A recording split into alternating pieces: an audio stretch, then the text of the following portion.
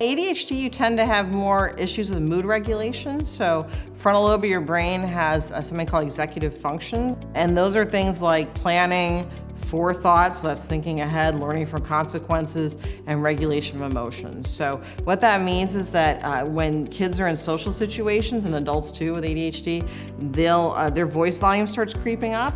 And they're told to kind of lower their voice volume, but it starts creeping up again. They get a little too keyed up when they're excited.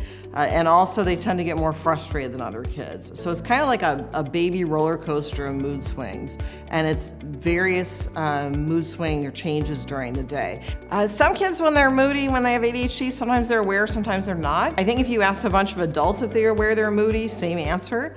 Because it's really hard for sometimes the ADHD brain to kind of step outside and observe. You just kind of accept that that's part of ADHD, and that can be helped with medication. Counseling can help with that, but it's kind of part and parcel of the whole kind of ball of ADHD. And what I tell parents is that emotions are okay. It's okay to be angry. It's what you do with that that counts. And that's what makes a difference. So some kids will do journaling, some kids will do music, art, to get those feelings out. And just be aware too that if you have ADHD and your kid has ADHD, you get spontaneous combustion. You're gonna feed off each other. You can't argue when you only have one person arguing. So you have to be the bigger person, and that's tough.